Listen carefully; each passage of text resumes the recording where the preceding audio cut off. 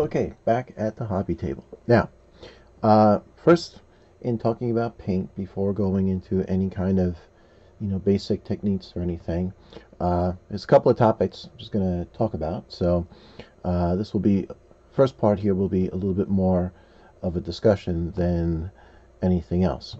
And just to get a few, hopefully clear a few misconceptions out of the way. Now, there are a lot of people doing on YouTube, doing videos with some incredible builds. And if you're at all interested in the hobby or already in the hobby and interested, I'm sure you've seen some of them. And I think if you're even interested in getting into the hobby as well, you've seen those things. And it kind of brings up a big point that I want to address here, which is this. Is an airbrush a requirement? When you look at what some people do with their airbrushes, they're amazing builds, and anything I'm saying is not to be taken or misconstrued as critiquing some of the incredible work that people do with airbrushes. The reason I bring this up is I look at this, I've called the channel Practical Plastic. I've stated that it's for the casual hobbyist, because I think the hobby has a lot of enjoyment to offer, but for people who look at it, they may watch what some advanced modelers are doing, and always they see the airbrushes. And if you're interested and you start researching airbrushes, you're looking into hundreds of dollars of expense. The paints, it gets very expensive very quickly. And I think for some people, they may look at it and think that that is the only way to get a really nice build, and it's a turnoff, for lack of a better expression. So, is an airbrush a requirement? Ta-da! Not at all. You can build very nice kits. You can have great outcomes without ever touching an airbrush. I, for one, over the years, I've looked at it as, the way I like to build my models. I mostly build cars, trucks, things like that. I really have not had any interest in doing dioramas, which an airbrush would be a very important part of building dioramas. I really, although I built many military models when I was a teenager, it's really not my main source of interest. So there is where people really go in deep with weathering effects and rust effects and things like this. And again, these are things where an airbrush really asserts its presence as more of a necessity than an option. But if you're going to build things and you just want to paint and have a nice finish and have it look well, you can get by with regular rattle cans, spray cans, and bottles of paint, and you don't need a huge inventory of colors. That's the second thing that I think may be daunting to people when they watch some other people do their builds. They see racks and racks and shelves of different paints, and these things, that there's obviously a dollar attached to dollar amount attached to all these things, and it can add up very quickly.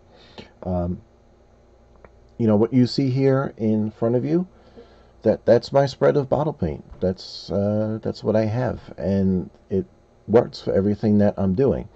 And that is a key phrase for what I am doing. There's no doubt about that.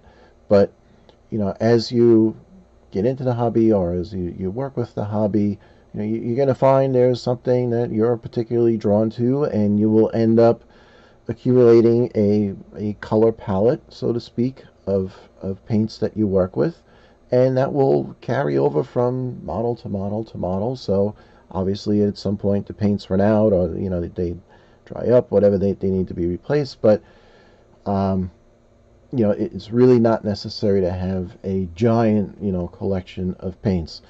Plus, the other thing to consider, talking about colors themselves, if you build a model, even you open up your typical car model, they might list 20 different colors and mix this with that, and that's not written in stone. So if they say this has to be one blue, this has to be another blue, well, you may look at it and just go, well, I have a regular blue and I have a dark blue, so there we go, I'm done, and off the shelf they come.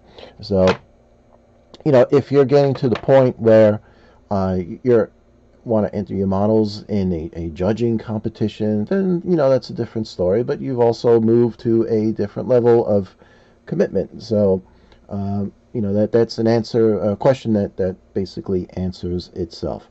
But the big thing is to understand, if you want to get in, you do not need to lay out this huge investment in in a piece of equipment that if you don't like the hobby, is end up just going to sit there. So let's put that aside. And now we'll talk about the different types of paints. So we'll start with ta-da, enamel paint. Now, enamel paint, if you go into any hobby store, probably the most, or one of the most prominent paint displays you're going to see is from a company called Testers. And I think certainly as kids growing up, this is what you always saw for paints: Testers enamels in these little bottles. Now, enamel paints are oil based, so you will need thinner to clean them up. This is pretty stinky stuff, so certainly need to be in a area where you have some air, so that you're not breathing that in. And now, as I go through these, I'm going to talk about your pros and cons. So with enamel paint, in terms of pros, enamel paints dry with a very resistant surface. And enamel gloss paints, if you get an enamel with a gloss finish, these really will come up glossy. They can really shine for you. When you paint with them, because they do take a longer time to dry, which is sort of a con, but on the pro side of that, they are somewhat self-leveling. So brush strokes will, if you don't gloop the paint on, the brush strokes will basically disappear as the paint dries. Obviously, you're not going to be, painting an entire body surface of a car, let's say, with a brush. You would have to spray that, but if you're doing, things like seats, a dashboard, an engine block, basically along those lines, this will work just fine.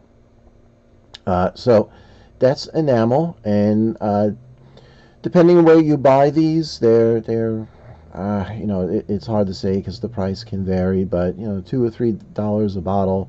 Does this one have a price on it? I find personally that at Hobby Lobby the prices are pretty good. Here, this one's only $1.99. The only thing is, obviously a dedicated hobby store, and I'll always say support your local hobby stores. Obviously, they're going to have a much better variety of paints than a generalized store like a Hobby Lobby or a Michaels or something like that. Of course, from internet hobby sites, you can order paints and have them delivered. But then there's shipping. There's nothing like holding the paint in front of you and getting to see the actual color of it. Okay, so that's enamel. So next we'll talk about acrylic. Now, acrylic paints are water soluble. We have Tamiya does a lot of acrylic colors. Acrylic paints are really nice because they dry quickly. They basically don't have any odor. They have the water cleanup, so you don't have to worry about having the good old bottle of thinner at your side. They tend to cover very well. Some enamel paints can be, depending on the color, they may be a little watery, but I really have been very satisfied with the finish of acrylic paints. Now, looking at my supply, you'll see that it's mostly enamels that I have with these colors. That's just a personal preference that I've gone with the enamels, but these acrylics are really nice. Testers also has in their Model Master line acrylic paints with these round bottles. These are really nice too. These are, I believe, they're about $2 or $3 a bottle or so. These paints will last you a long time. So the enamel paints as well. It's rare that I use all of a paint bottle before the paint unfortunately dries out. I build at a little bit of a slower pace because of other time demands in my life. So sometimes I go to open a bottle and find out that I'm not using that color that day. So, but that is acrylic. Now, to me, the biggest drawback of the acrylic paints is the finish is much more delicate than the enamel paints. An enamel paint, once it dries, and it may take, tack dry, workable dry, a few hours. Really, you need like a full 24 hours to get a good, solid, dried shell on an enamel paint. But once it's dried, it's pretty resilient. It'll stand up to quite a bit. Acrylic paints, the coat will go on quite a bit thinner, but it is somewhat fragile and it will scratch very easily. So you when it comes to handling, you really have to watch it. If you scratch it, fine, you touch it up, but it's just something to keep in mind. So if you're going to be painting an area where you still have a lot of work to do, maybe an acrylic is something you want to reconsider. That's something to just learn through experience and personal preference. Last but not least is lacquer paint.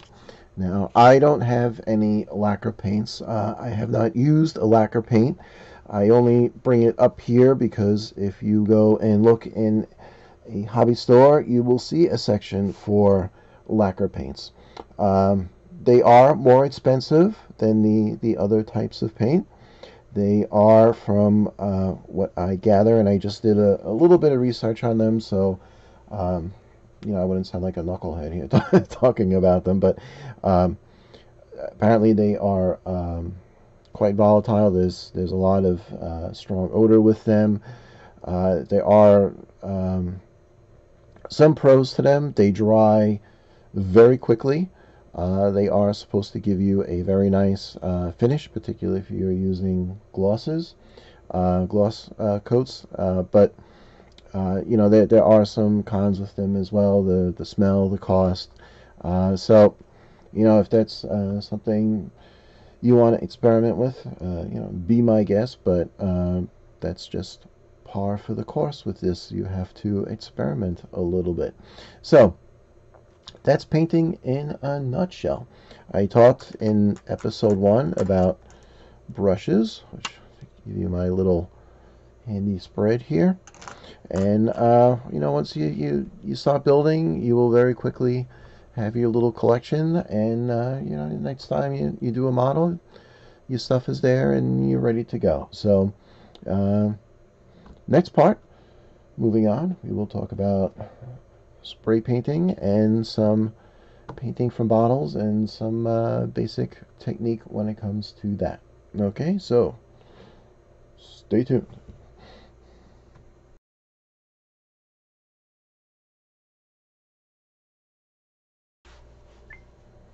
Alright, so let's talk about spray painting. Okay, so here is a very typical a 1/24th model body, of course, Chevy Nova, if you don't recognize it. Classic lines there.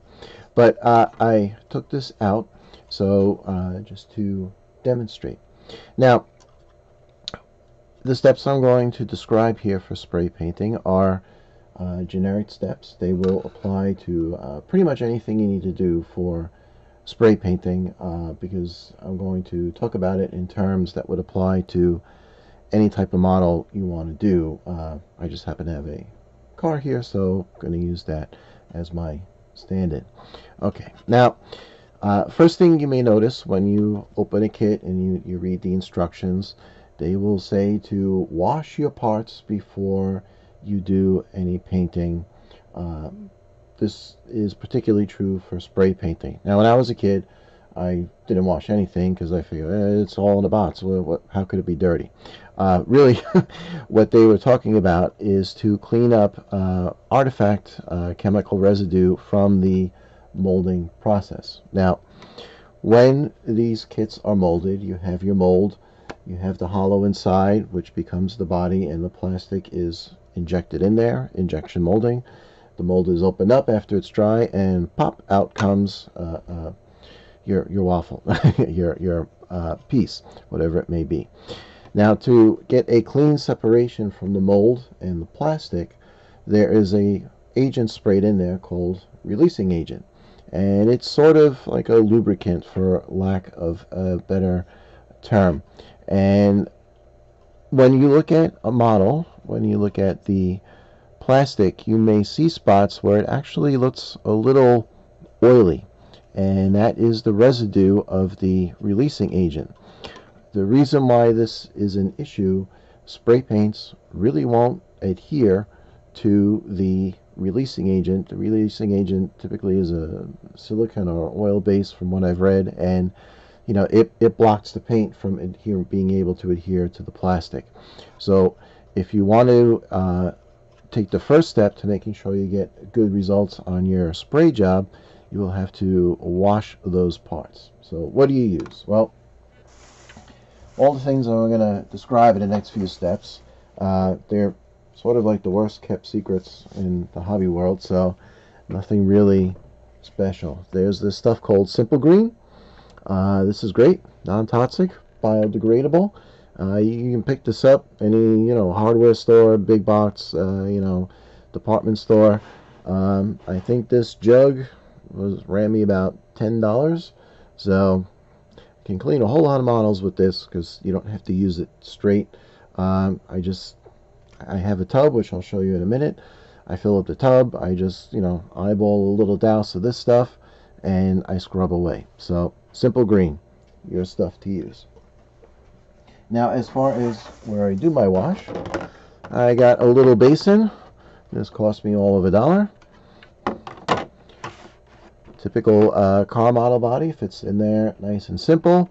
So I'll have the solution of the water with the Simple Green, a simple brush. This is like another $1.50 or whatever, and just gently scrub the part. Take it out, dry it off, and then you'll be ready to go. So that's your cleanup. Simple enough, right? So the next thing is, now that you've cleaned your stuff, it's time to paint your stuff. Now, good idea, use some primer. Now, you can go into bigger expenses by buying like name hobby brand primers, and personally I don't see a big advantage in using them, except again, if you're doing airbrushing, you can have a real fine spray, but again, that's overkill for something like this. You can go to your local hardware store, homeowner store, and get a can of this, and this will do I think I'm 4 or 5 models in with this, and still quite a bit in there. Okay, so you'll do a primer coat, so it will then be gray, and the primer coat will now add a real good bonding surface for your spray paint. Now, when it comes to spray, you have all sorts of choices for colors.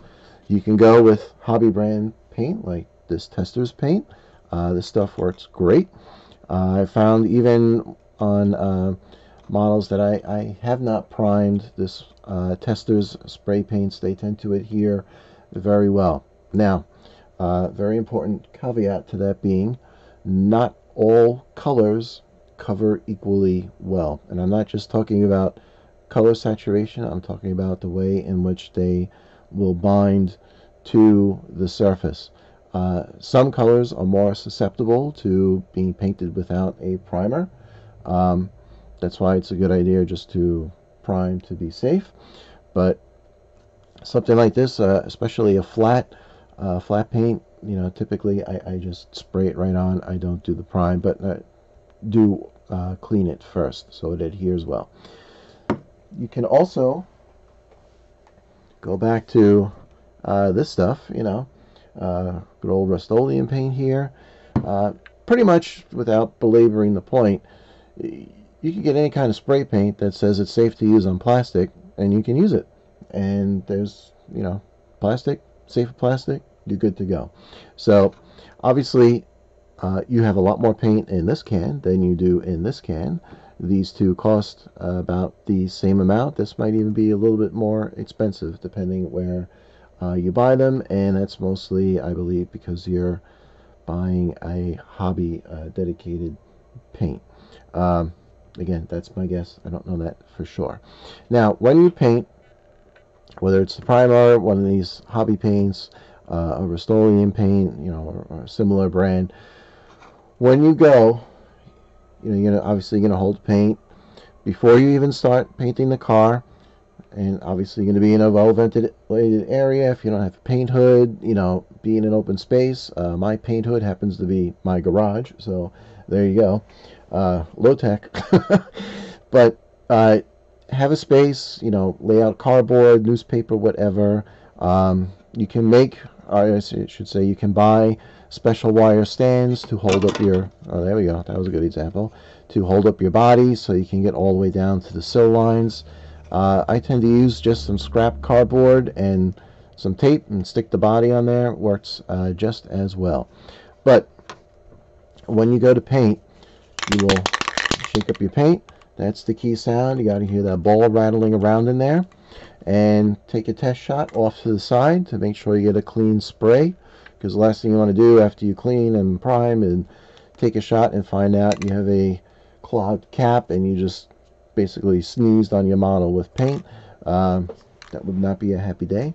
But you'll take your test shot to the side, and once you've ensured that you have a good spray, you will make your passes. And I say passes specifically because you do not want to hold and just go, because you will goob it with paint. You're going to end up with runs. It's going to look like a mess. You want to just make your passes and work along. With a car body, since this is what I have here, obviously you have different planes to paint. So along one side, across the back, across the front, make a pass across the top, and then the other side. The biggest thing to remember, especially if you're doing multiple colors and you have masking and on a body, but even if it's one color that you're doing, you are always much better off doing 2 thin coats than 1 thick coat. If you goob the paint on, if you go with a thick coat, not only will you get runs, but a lot of these fine details that are molded in the body, you're going to lose them. The paint's going to cover them over. It'll be too thick. They'll be lost, and your model will end up looking much more toy-like than scale-like. If you go with multiple thin coats, 2, I've never really had to do more than 2 thin coats with a color, particularly if I've primed. 2 thin coats will basically do it. When you spray it on, it's thin. You won't lose the detail. And when you do the second coat, you can go with a nice thin coat again, because you're not trying to saturate it with 1 thick coat. Okay? And then at that point, you'll be done. Most of these paints will tell you, an hour this or that for it to dry. I have found when I'm doing painting, whatever I have sprayed, I let it sit overnight, and then the next day I will do the next coat. Haste makes waste. You don't want to rush it, because if you rush it and the paint's not ready for another coat, now you got a big mess on your hands. Also, when you spray, environmental factors, not just talking about having ventilation so you don't choke on this stuff, but temperature is very important.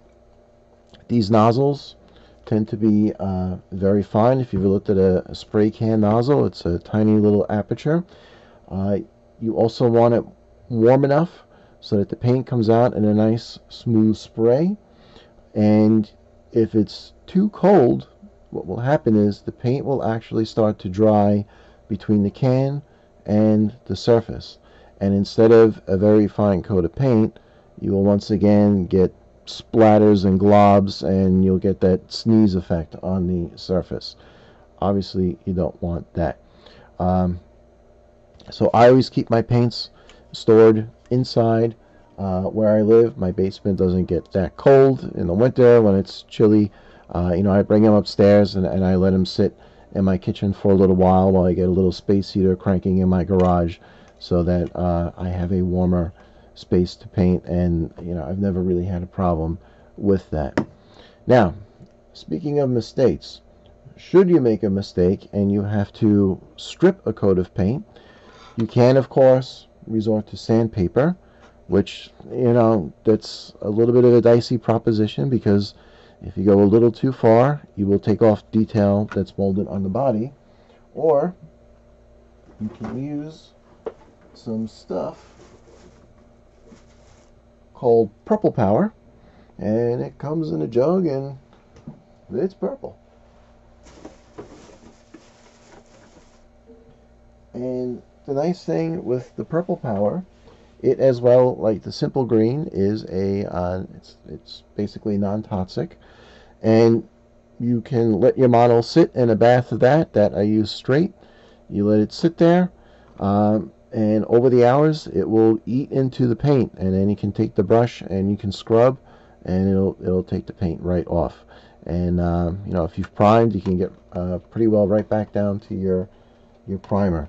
So I have had one instance where I had to do that, and I was very relieved that it worked as well as it did. So that's spray painting in a nutshell.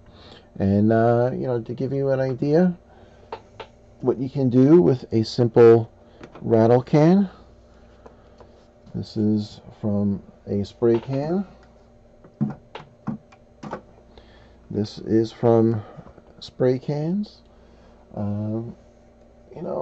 Here's another one from spray cans. Not to belabor the point, but you can see you can get a really nice finish without having to get into huge expenses. Okay. Last thing I want to say on this topic: after you spray, sometimes you'll be working with the model a lot, and you'll be handling it, and you don't want to accidentally get a thumbprint of something on the paint. This is where the plastic bags that your parts come in can be really handy, because you can either use one of these, or even you can take saran wrap and wrap it around the model, and you can use that to hold, and then you won't have fingerprint indentations or stains, anything on the paint. So very simple trick to protect your paint while you're working. And that's that. So next segment I'll go over brush painting, and then I'll have all sorts of goodies for other little tips in this episode. All right.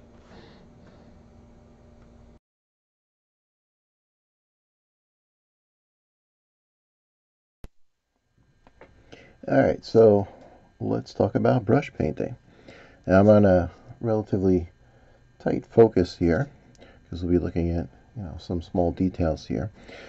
Really what I'm looking to do with this is just show you a few little basics in terms of using brushes and these paints. Now, if you've done any kind of painting, like painting in a house, there are certain basics with handling a brush that are universal. So you don't want to glob your brush with paint. You don't want to have drips, runs, things like that. You only want to use as much paint as you need to cover what you want to cover. So now I'm going to be using an enamel paint here. It's a nice Testors dark blue. But what I'm going to talk about with these enamels will basically hold true for your acrylics as well. So first thing, when you use particularly these enamels, your thinner, which you're going to use to clean up, I always keep my thinner off to the side, away from what I'm doing, so it's safely out of the way where it can't be spilled. So once you have your paint, give it a good shake, which I already did off camera. And we open this up. And now, the natural thing to assume would be, well, paint is paint, but actually, your paint will behave quite differently depending whether you're taking direct from the bottle or you're taking from the cap. Now, again, this holds more so for enamel paints rather than acrylic paints. But enamel paints, as soon as you open the cap, they will start to dry and tack up a bit. So depending on what you need to do, you may want to look to take some paint from the cap rather than the bottle itself. But since this is a 2.0 hobby brush and I just want to demonstrate a few basic strokes, we'll go from the bottle. Now this right here, you'll see there's a big goob of paint on the brush. This you want to avoid, as I was saying before. You don't want to have big drops of paint because that will go on sloppy. So we'll take some of that off. And this is more what you want to see when you put paint on your brush, which is pretty even coverage on the bristles. And when you paint, you just stroke it on. Now, this is white, and I'm doing a dark color, so of course some of the white is going to show through. And I did that on purpose so you can see how the thickness of the paint obviously is going to give you your color saturation, but that if you put it on very thick, you'll notice you're going to get some texture on the paint itself in the reflection of the light. This will flatten down somewhat as it dries, but you really want to try to avoid this, which is why the same rule that goes with spray paint basically goes with brush paint, which is that 2 thin coats are better than 1 thick coat. Of course, my fingers look very thick on this tight focus. But yeah, so if you're having, or if you notice some kind of a coverage issue because of differences in colors, go with 1 coat and then go back with a 2nd coat. Or you can do a primer coat. It doesn't necessarily need to be primer per se, but for something like this, you could go with a gray initial coat and then the blue on top of it. You could also do a black, depending how you want to affect the color saturation on the top coat. So that's that. Now, with a 3.0 hobby brush, we can do some more detailing, and this is where going to the cap might be something to consider. And as before, so you can just see a little bit of paint on there. Now suppose this was silver paint and we were detailing rivets on, bolt heads on a racing engine or something. With this amount of paint, you can see just dabbing it, you can get nice little dots. Now, it's kind of like an eye exam. And, yep, I still can't see squat. Anyway, now I don't have a raised surface here to touch up. I'm just freehanding on here. But you can see there's a difference in that versus going into the bottle. First of all, it's hard to get a tighter control on the amount of paint going on the brush. You can see there's a bit of a goob there. And again, using the aforementioned hypothetical, it takes a lot more control to try to get those little dots, and uniformity becomes an issue. You also don't want, if you have too much paint on the brush, when you go to touch a small surface detail, what you'll end up having is the surface tension of the paint will actually suck the paint down onto the surface of the raised area, over the edge, and then onto the surrounding surface. And then you'll have to go back and do a touch-up, and that'll look sloppy. Now, the other thing, again, going back to our cap, we have a little bit of paint on there. As this tacks up, you can start to do other little things, little freehand shapes. Like we can draw a face. And now see here I'm pressing harder on the brush, so we get a broader stroke. If I want to do more of a fill area, I can put a little more paint on there, and we you can make a bigger smiley mouth.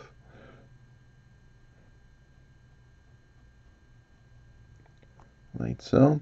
But now if you wanted to add little corners, that would require less paint on the brush and a bit of a lighter touch. Now a lot of this stuff, it's very hard to demonstrate because it comes with practice and knowing your brush. You know, brushes are kind of like people. They have a little bit of their own personality. Some paints kind of have their own personality as well. So a lot of this is stuff you'll just have to experiment with. A good thing to work with to kind of learn the, you know, how your brush is going to handle and how paints flow when you're practicing. If you have a kit with a part sprue, if you look at the number tags on the part sprue, those are usually raised numbers. And you can come in and try to pick those out either from coming straight in and painting the surface to get a number, or you could even practice some of your dry brushing technique. With dry brushing, you're just going to put some paint on the brush. Usually on a cloth you would do this. You will try to get off as much color as you can, and then if this is vertical, you would try to come down almost 90 degrees off vertical and just brush along surface detail. Now here I'm on a smooth piece of styrene, so it's not really going to give the desired effect. Well, I thought I was going to have my allergies pop in for a visit, but just to illustrate the type of motion you would use. And I will talk about hand brushing in some of the builds I do, so you'll see that. So that's just a quick example of some of the things you can do with a brush paint and your different hobby brushes. Of course, when you're done, cap that up. And it's good to develop a routine. So when I paint, when I'm done with the color, I cap my color, I put it aside, and then I get my thinner and clean my brush. And you can just do it like this. And once it's clean, you can cap that stuff up again. And if you have a nice piece of old paper towel, little backstory, used to call this a chicken cloth. Well, still call it a chicken cloth. But when my brother and I were growing up, and we would be painting models and miniatures and things like that, we always call this a chicken cloth because when you go to wipe your brush, you end up with these two little splotches of color, and they always reminded us of chicken feet. So there you go. But it's just a piece of paper towel, and that will do the trick. Okay, so that's painting from the bottles and using brushes. And now in the next short segment of this episode, I'm just going to talk a little bit about different adhesives and just a quick little bit on getting good results from water slide decals. So, I'll be right back.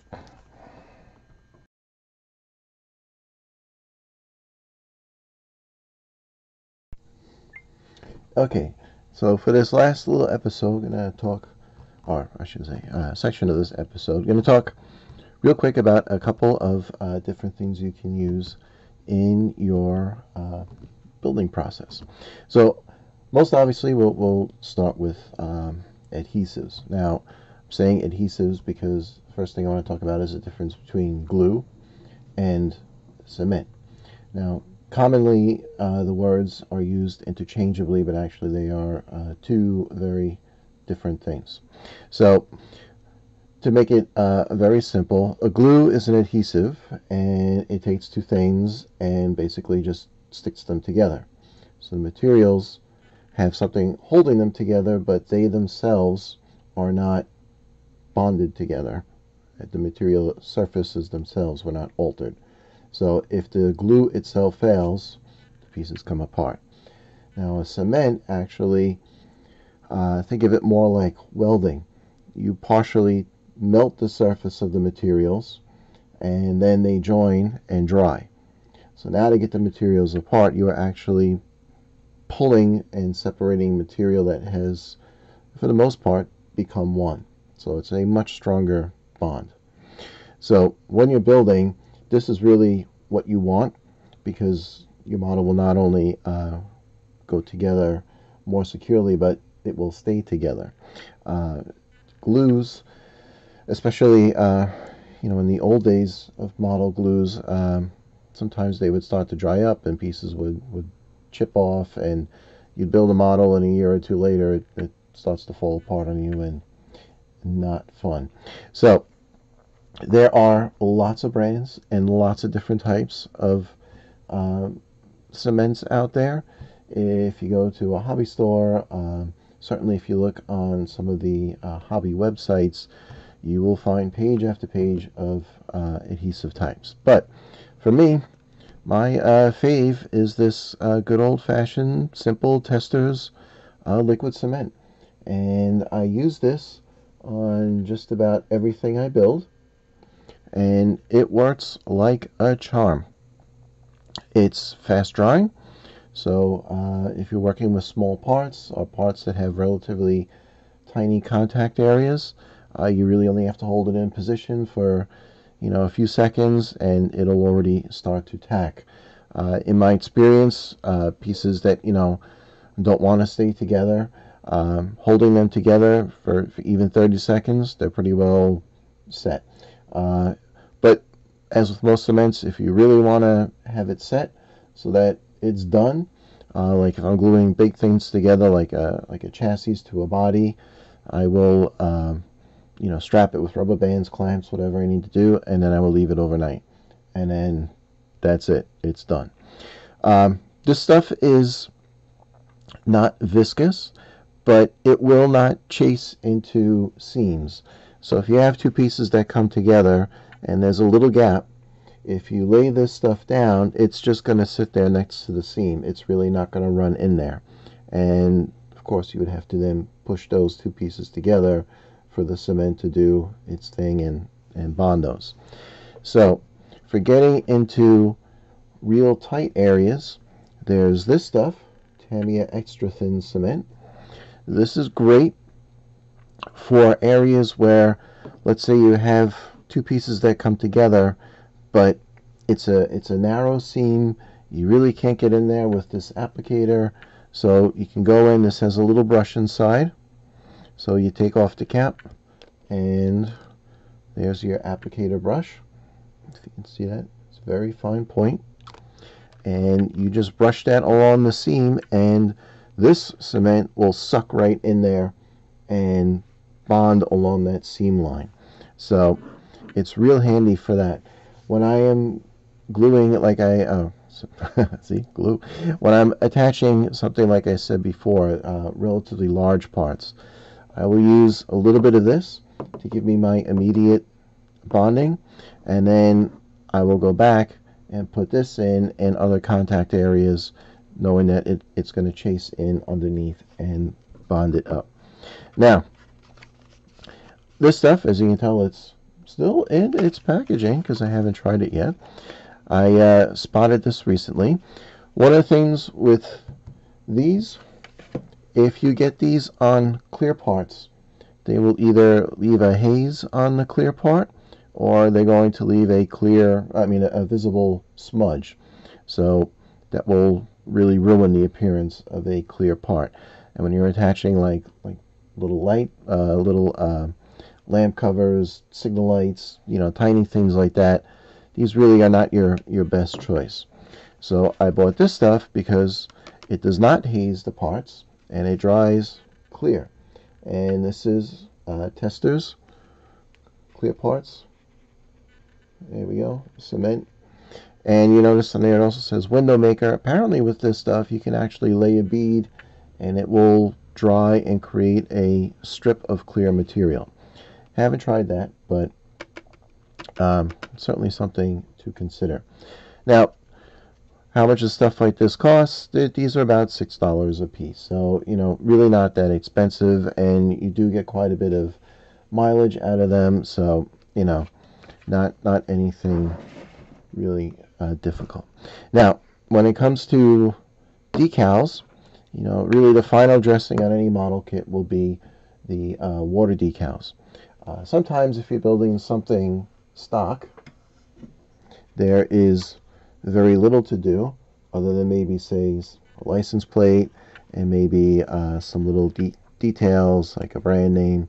Okay, but sometimes if you're building something that is, let's say, not quite stock, there may be lots of decals to do, as you can see on this kit.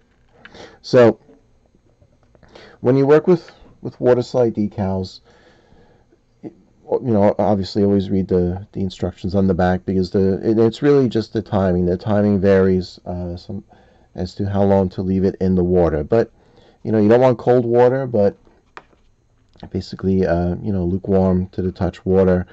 Have a little cheapo plastic container like this. You cut it, you put it in there, and then onto the model it goes. Simple, right? Well, not quite.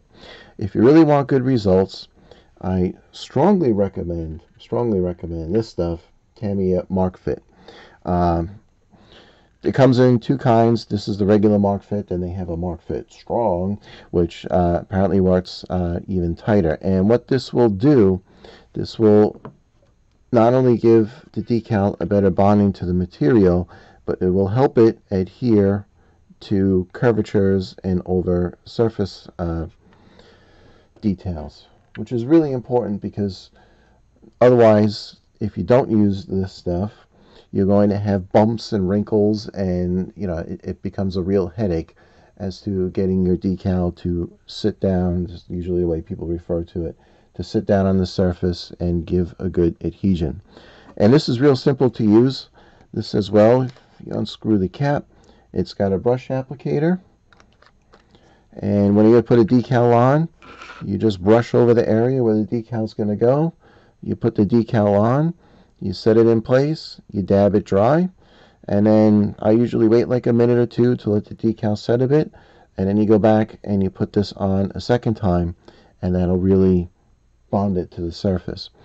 If you have details underneath the decal, let's say like rivets, bumps, contour lines, something like that, you can do multiple applications of this. Apply, let it dry, apply, let it dry, and the decal will slowly but surely sink down and settle on top of those, and you won't get the wrinkles or anything else. So this is about $4, but really a huge helper. Two other things I'm just going to cover real fast. When you're done with the model, some people go crazy with different gloss coats and clear coats. This is like the worst kept secret in the hobby world, especially on YouTube.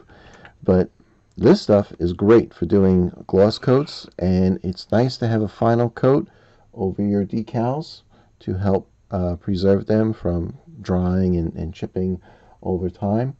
This one bottle, this is like $8 or so. You can get this from any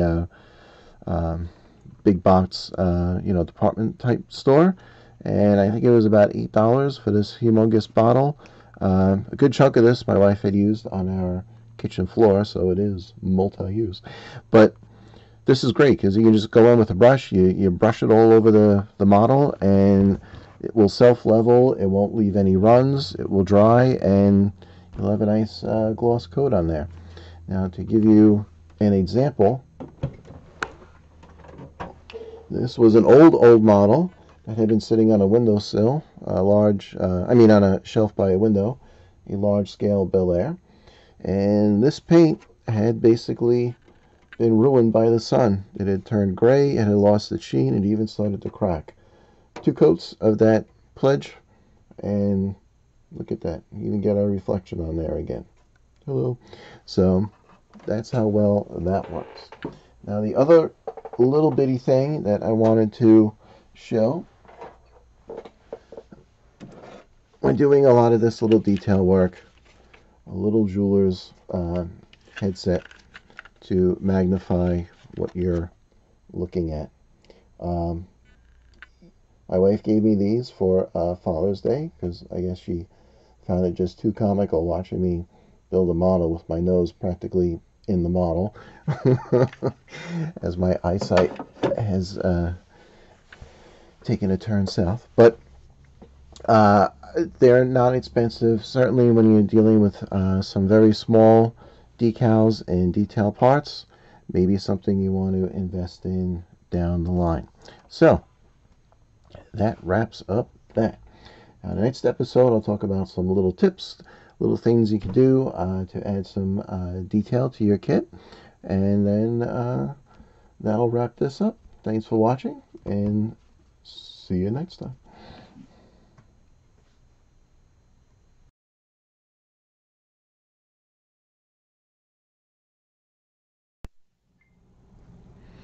Okay, so here we go, and looking at how to repair unsightly seams on some assemblies. Now in this case, we're looking at a driver's seat, passenger seat from an interior detail, and you can see right along here we have a gap line. Now many times on plastic models, when you have one of these, they will blend away with paint, and depending how the structure goes together, you may not even be able to see these gaps. But on something like a seat, not only is this type of a seam going to be really noticeable, it also makes the model look really fake. And if you want any kind of degree of realism, certainly to keep the consistent with the detail that has been invested in the model, it's good to fill these up. So that's what we're going to look at, and it's pretty simple to do. First thing you want to make sure of, and you'll see that I have scraped down with my X-Acto knife, you want to make sure that the two surfaces of the parts are on plane with each other, so that you don't have, and it's a little difficult to see against the white background of the mat, but you don't want to have one side higher than the other, because that's still going to create a problem. So in a situation like this, you start with the X-Acto knife, you scrape down until our two sides are even. And then we're going to use some of this, some handy dandy modeling putty. This is from Tamiya. Notice I've already got my glove on. Reason for the latex glove, whenever you're using your finger on things, you have to remember you have oils on your skin. You don't want those getting mixed in with whatever product you are using, because they may cause adhesion problems. So, and also, you don't necessarily want these things on your skin.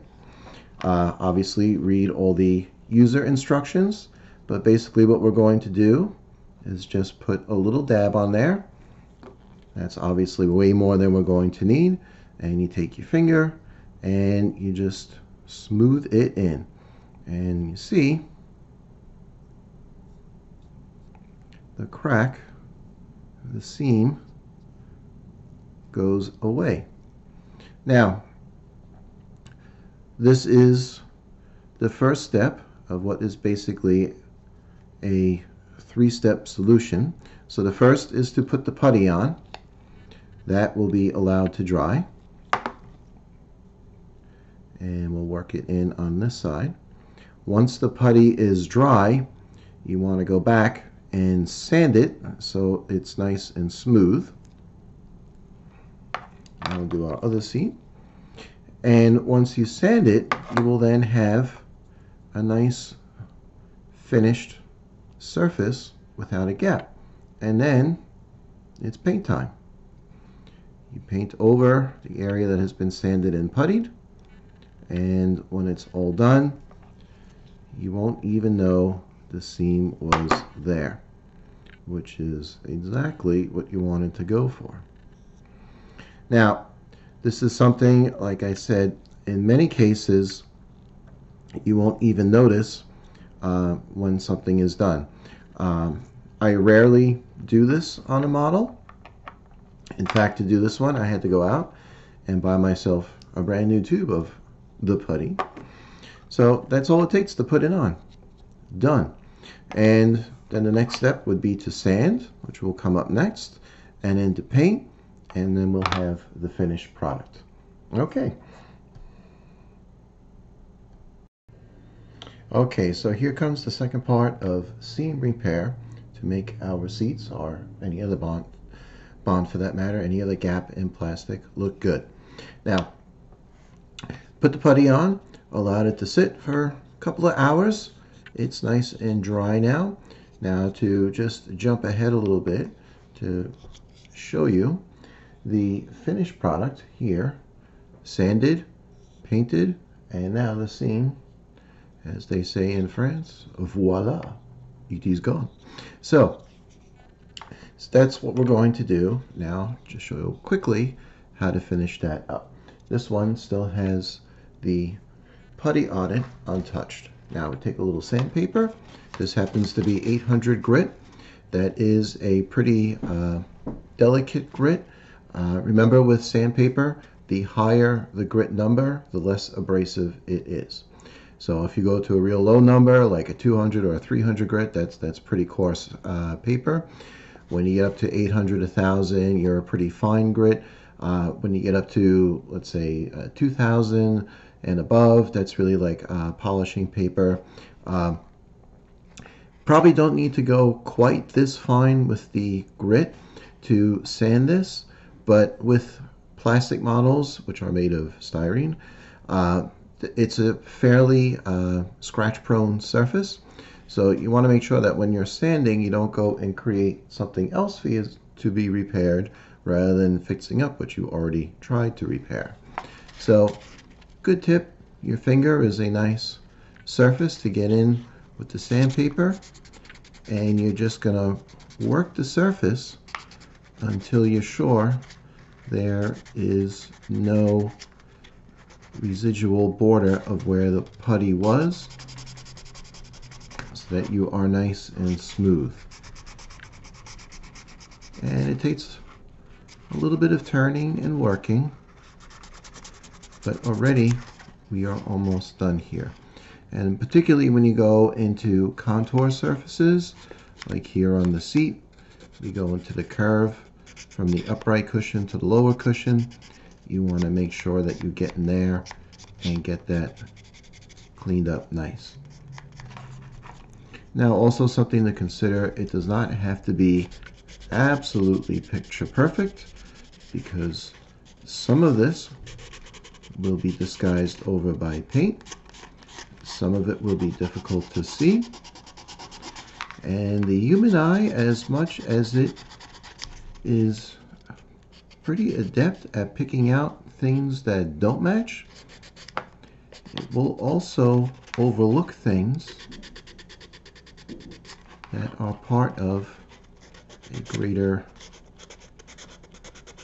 area, especially once painting is done. Now, the other thing you want to be sure of, and why I like to use a nice fine grit of paper, is you don't want to sand to the point where the putty starts to crumble and the seam reopens. So here we are, we're pretty good now. So just take a nice cloth, you can wipe that off. So there we go, and you can see some of the dust from the sanded putty on there. We certainly don't want that on there when we go to paint, because then it will flake loose. Now, I used an acrylic for the original coat. Give that a good shake, get that ready to go. I'll pop this guy open. And this is just, if this will cooperate. See that? You know what they say about live TV. Something always goes wrong. Okay. So, now we just paint right over it. And of course, since we do have some finished paint detail on here, you do want to be cautious of that. And you can already see, even though this paint is just applied, but when it's first applied, of course it's wet. Everything wet is a little glossy. And the good thing with that is, at this point, anything glossy will show up every little surface defect that can possibly be found. So if you're applying your paint and it all looks good while the paint is wet, chances are you nailed it and you are done. And now when we look, of course, you can see the gloss on the paint, but you can also see we're nice and smooth now. Now I'm not going to bother touching up the black now. I just wanted to show the completion of working the putty and repainting the surface. So we'll do the other side of the seat. And we are looking pretty good. Now during the sanding we wound up with some exposed plastic here. Of course, that just gets covered right back up with the rest of everything that we're painting. One of the nice things with these acrylic paints is as they dry, they blend very well into their former coat. Some paints, obviously individual color has a lot to do with it, but from coat to coat it will stick out. But here now, of course, we have the black detail which needs to be touched up, but for the actual seat color, you can see we're all done. So these seats look pretty good. Now as the paint dries, if there are any rumply spots or rough spots, they will start to show up. Certainly with the gloss of the paint there, you can see there is a little bit of surface imperfection, but really not going to be too concerned about that, because since the seats are not mounted, we can always mount a rough side next to the door panel, and then you really don't see it.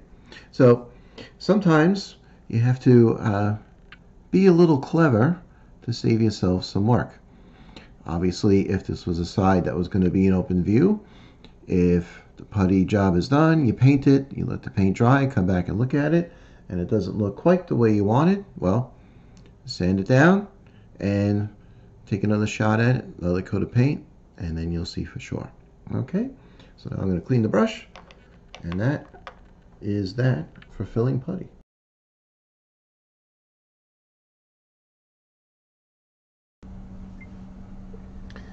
All right, so let's take a look at something different and talk about engine detailing.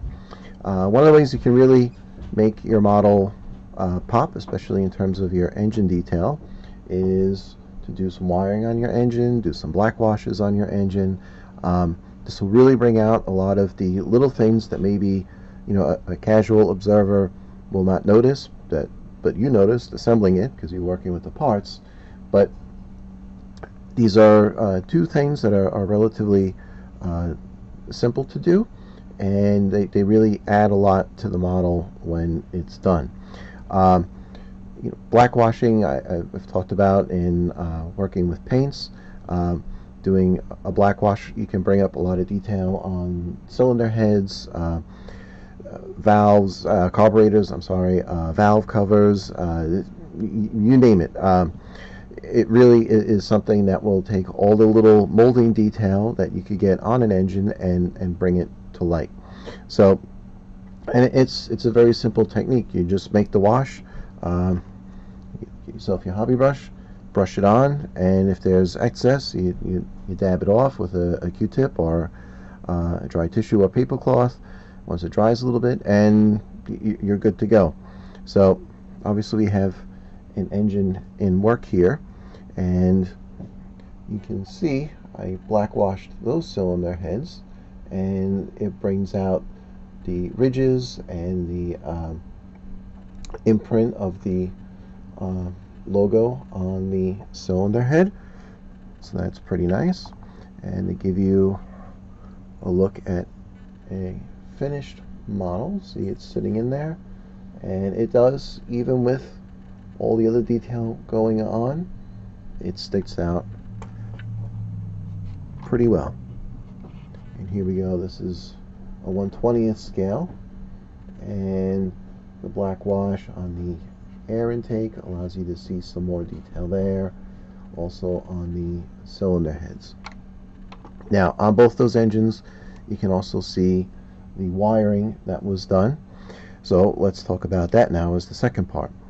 Now, you can do two options to do your wiring.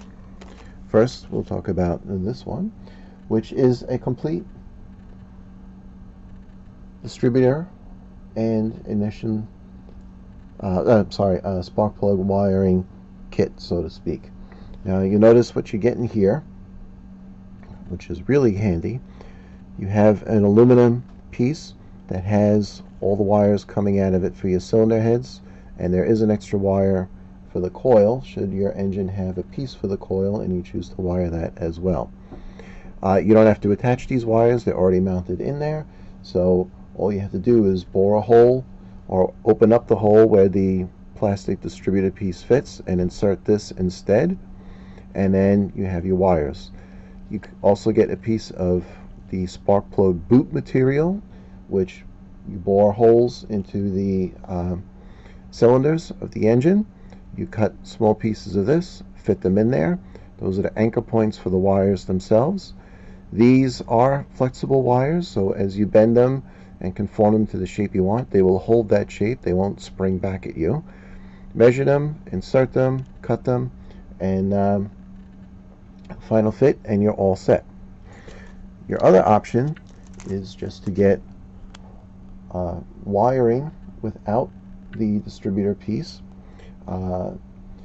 Obviously, you would have to hand drill the holes in your distributor to work this in, but in some cases, as with this model, this was a Nissan hardbody 4x4 pickup.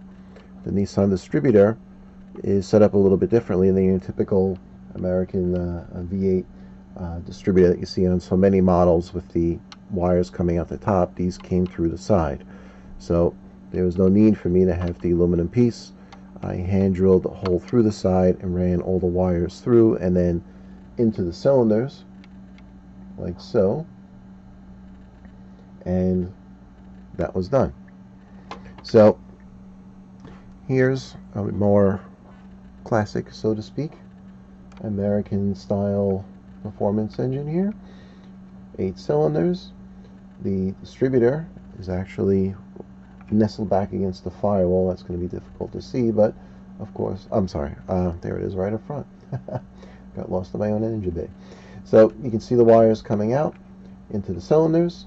You can see this was orange wire with black cylinder boots, and then we even had a piece for the coil. That's what I meant to talk about just before. The coil is buried there back against the firewall, and that last wire goes to the coil, and it gives a nice detail, but also a little contrasting color.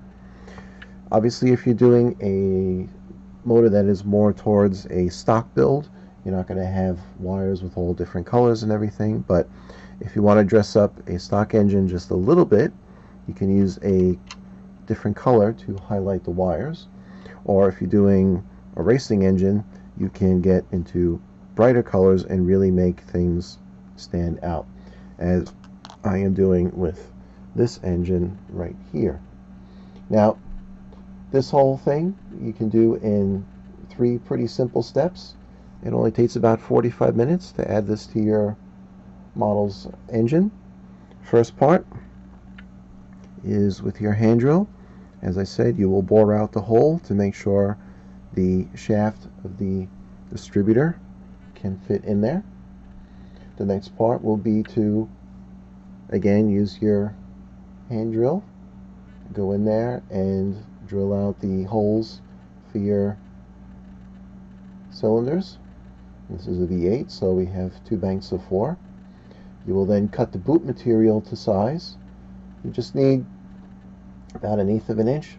You know, if you're one of those metric people, a couple of millimeters will do, and you can slide that in the hole and fix it with a little glue.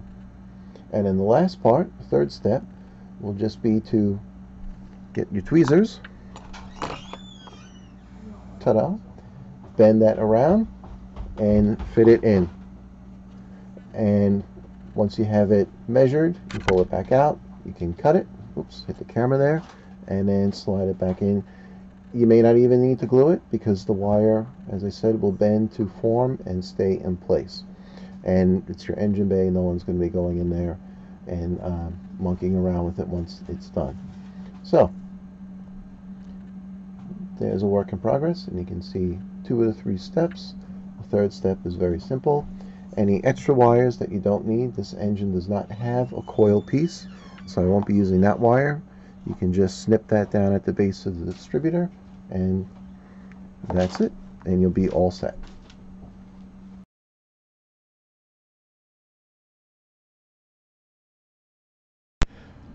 Okay, so let's take a few minutes and talk about detailing a dashboard. This is a 1/24th scale dashboard from a VW Golf GTI model.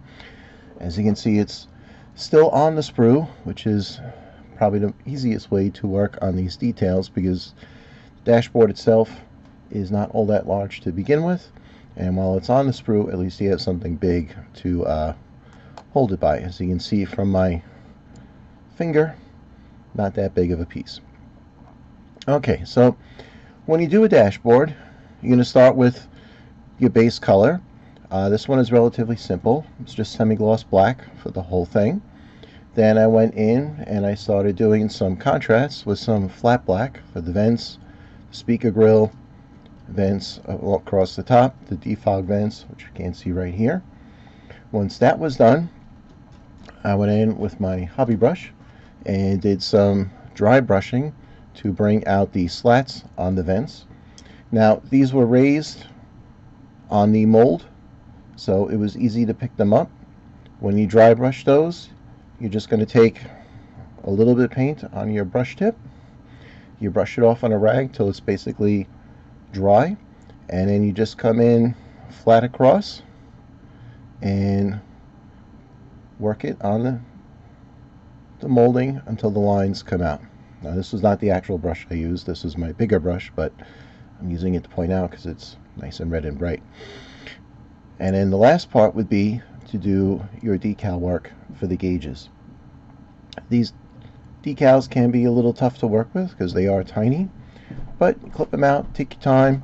A pair of tweezers, a tiny little jeweler's screwdriver I find works really well because they have very fine tips for using to position the decals, and then some Mark Fit solution will seal those down and keep them in place. Now those are the basic steps. If you don't have a kit with gauge decals, if you have molding detail in there, you can use either, some people use colored pencil, you can use the dry brushing like I described for the vent detail to help bring that out. But typically your gauge faces will be black and your detail will be silver or white in there. On some racing vehicles, the gauges have a white face and black detail. That's something you'll have to see with the kit. But aside from color variation, it's the same basic steps. So right after this, I'm going to have some pictures of dashboards I've done on some other kits, and you'll see sometimes it's just a different top color with a black bottom, whatever the case may be for the model that you're working on. If you're not sure, or if you really want to be historically accurate, of course go to the internet. That's the source of everything, so you can find your information there. Okay, so take your time with it, and if you pay attention to your detail, you can have something that really adds a lot of pop, realistic pop to your finished product. Okay.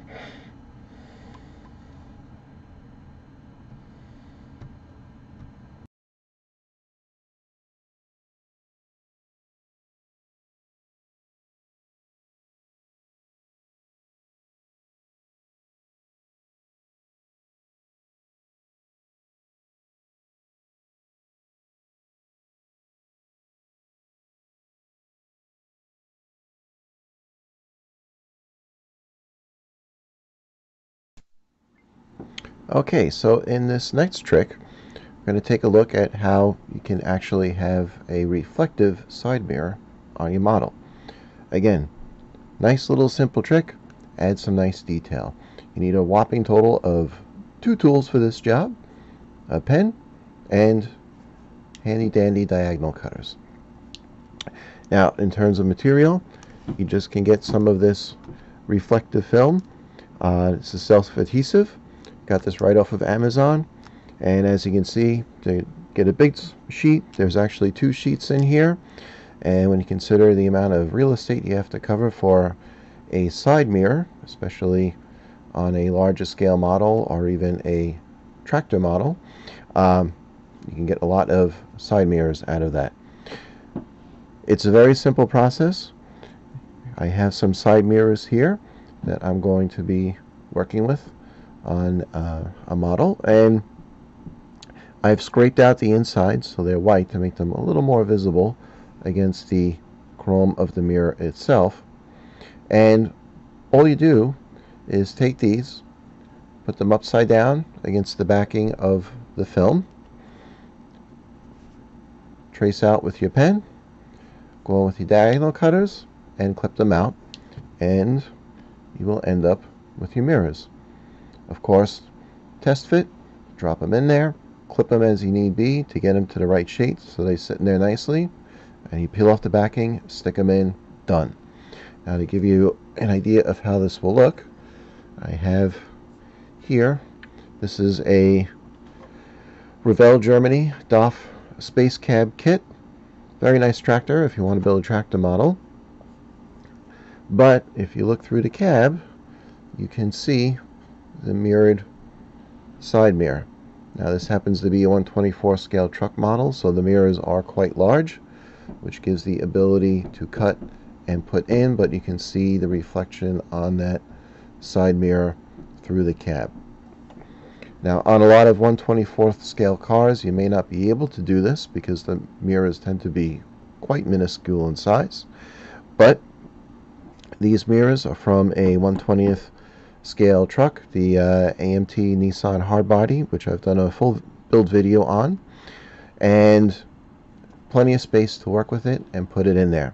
So, a few simple steps. This took me all of about 10 minutes to do for both mirrors, and it's a nice little extra effect. Otherwise, you would end up with just a chrome side mirror, and while it's chrome, it's shiny, you know, it just it's a piece of chrome, so a little lacking in detail. So next time you want to add a little detail, something to give a try. It only costs a couple of dollars to do.